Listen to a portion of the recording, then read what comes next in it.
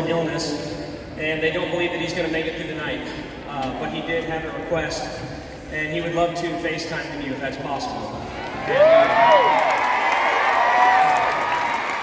I said I'd be more than happy to talk to Phoenix, but to be honest with you guys, I was anxious and I was nervous and I didn't know what to tell a 13-year-old boy in that position.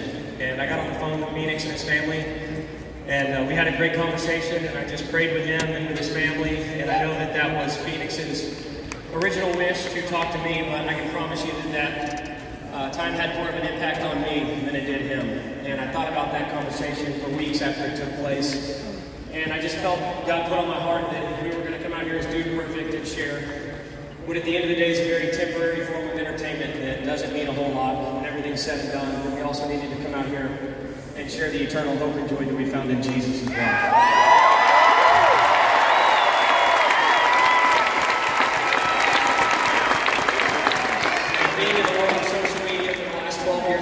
I've seen, I think the pressures and mixed messages from the world that tells you that in order to be happy and to be satisfied and successful in life, you've got to have money, and you've got to have an incredible job, and you've got to have once-in-a-lifetime experiences, and you have to have all these relationships and accomplishments.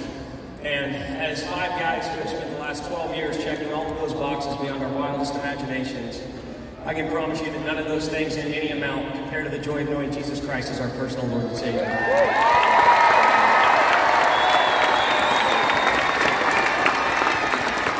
And the beauty of Christianity and the beauty of what we believe is that you're not valued by how much money you make, you're not identified by the things that you accomplish or the people that you know, and most importantly, you're not valued and identified by your flaws and your failures and your mistakes. And that's pretty important for 5 guys who are called Dude Perfect, because I can promise you that we're the furthest thing from that. And I'll be the first one to stand on this stage and admit that I'm a very flawed individual, and I've got plenty of issues on my own, and the only thing perfect about us is the perfect sacrifice that Jesus made on the cross, paving the way for us to spend eternity in heaven with Him.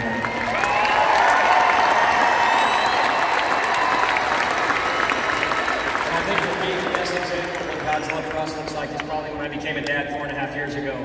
My wife and I struggled to get pregnant for a few years. We had a couple miscarriages. It was a very emotional time, obviously for her, but for me as well. And I just kind of put the thought out of my mind that we would ever have children of our own, and that wasn't in our future. And I remember the 3rd time we found out we were pregnant with our oldest son, Barrett, who's now 4.5, that he was going to be here. And I remember the few weeks leading up to his birth that really set in that this was going to be real, this was going to be happening.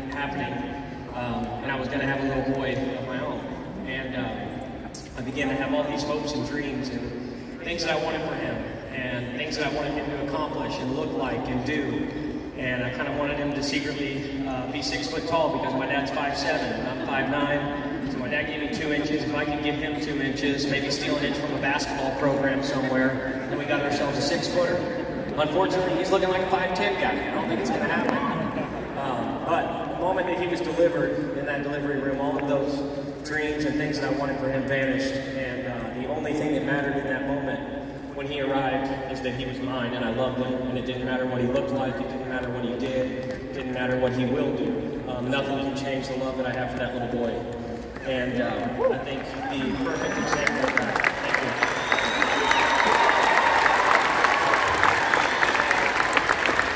I think the perfect portrayal of that in the Bible is the story of the prodigal son. The short version of that is there's a young man that goes to his dad and basically says, I don't want to live under this roof anymore. I want my inheritance now, and I want to get out of here. I know what's best for my life. I know what I want to do, and I don't want to be here anymore. And so the dad granted him that wish and gave him his inheritance, and he left. And he went off, and the Bible says he squandered everything he had. And he basically got to a point where he had nowhere left to turn, no one to turn to, and he chased all the things that the world tells us will make you happy and satisfied, and that you will find contentment in. And he got to a point where he learned the hard way that that wasn't necessarily the case. And he decided that his only option at that point was to go back to his dad's house and see if he would hire him on as a servant and accept him back in his house. And so he did that. And I love what the Bible says, because it says that while he was still a long ways off making the way to his dad's house, his dad saw him coming. And his dad didn't give him a list of things that he had to do to come back into the house. He didn't scold him, but instead his dad took off running after him and met him halfway with his arms open, and he gave him a big hug because he felt compassion for his son. And that is a perfect portrayal of God's grace and mercy. And I know I need desperately in my life, and I know these guys do as well. And we believe what the Bible says in Romans, that if you confess with your mouth that Jesus is Lord and believe in your heart that God raised him from the dead, that you'll be saved. And it's a beautiful truth when you accept that. And I promise it's not just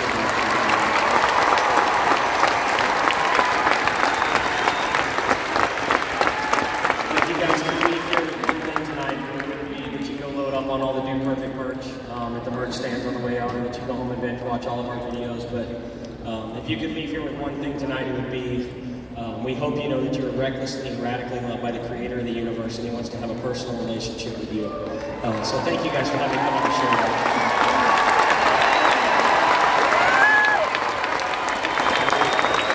I'm going to pray for us real quick. Bring the guys up one more time. We'll sign it off and we'll get out of here. God, thank you for tonight. Thank you for the people of Portland that came out to our show tonight. And just thank you for fun and a night out with friends and family, God. And I just thank you for this tour and this platform that you've given us, and I pray that we continue to use it to bring glory to you. Just thank you for safety throughout this whole travel, and that we've stayed healthy, God, and just pray for safety as we travel home tonight, and as people leave here and travel to their homes. In your holy and precious name we pray. Amen. Amen. All right, Portland, let's sign it off.